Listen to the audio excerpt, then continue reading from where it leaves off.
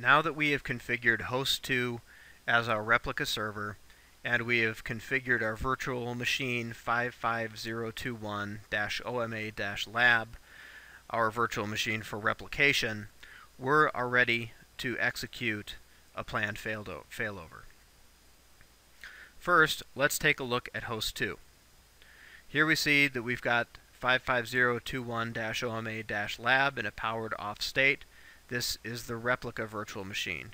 If we check replication health here, by right-clicking, clicking replication, and going to replication health, we'll see that replication is enabled for this virtual machine, that the replication type for this virtual machine on this host is Replica, that its current primary server is host 1, its replica server is host 2, and its replication health is normal.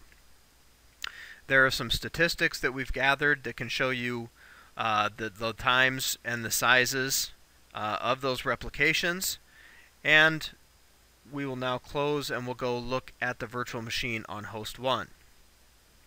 Again, if we right-click the virtual machine, go to replication, and view the replication health, we'll see that replication again is enabled. This replication type is primary on this virtual machine. The primary server and replica servers are the same as host 1 and host 2, and that the replication health is normal.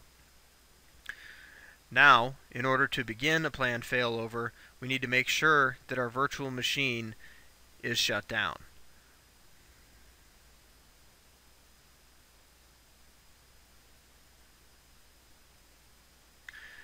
Now that it's shut down, we can right-click it, go to replication, and execute planned failover. We want to make sure that we check this box so that it will start the replica virtual machine after the failover is complete, and we'll click failover to begin the process.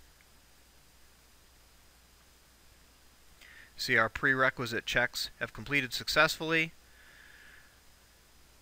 and it has begun. We've sent the data over, we failed over to the replica server, we have reversed the replication direction, and it now started the replica machine.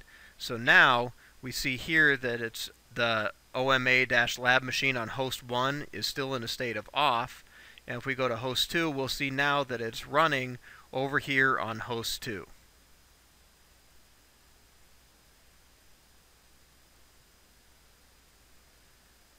Now if we go back to host 1, we're going to remove the replication. So we'll go here to replication after we right-click our machine and simply click on remove replication.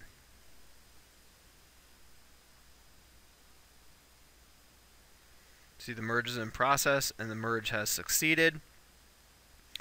Now we simply go over to host 2, see it's still running, and in order to move to the next section of the lab, we'll go ahead and shut down this machine, and we have successfully completed a planned failover.